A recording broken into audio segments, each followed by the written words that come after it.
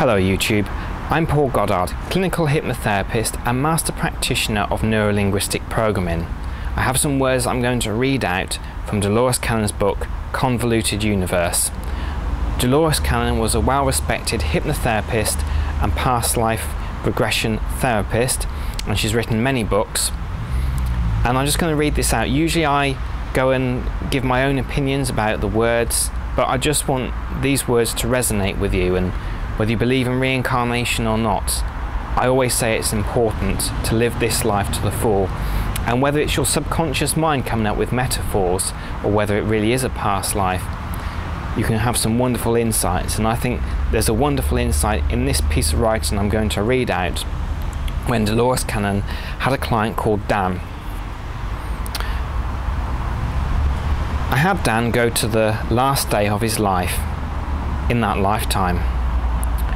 What are you doing now, and what do you see? I'm just in bed, dying alone, and the secrets are dying with me. There's no way for people to use what I have because I haven't shown them anything, or I haven't taught anybody.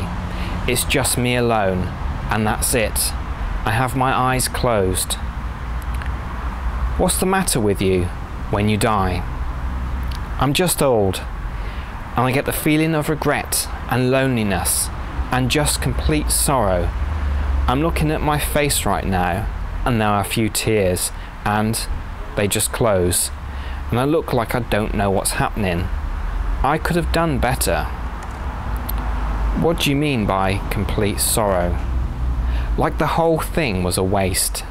Like your whole being says, you should have done that better, or I wish that wasn't the way it was. And you have that sorrow well up inside you. And that's what I can see in my eyes as I look at them, and they close.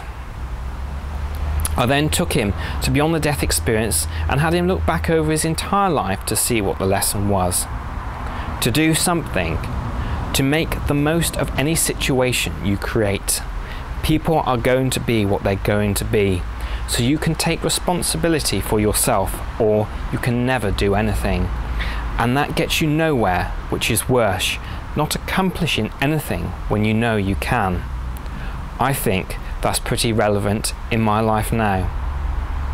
Everybody's got to do what they've got to do, and you can be defeated by it and never do anything. If you're going to look at every single flaw that you have, you've still got that input to make, that help to give. And it's worse if you don't even do anything and don't try.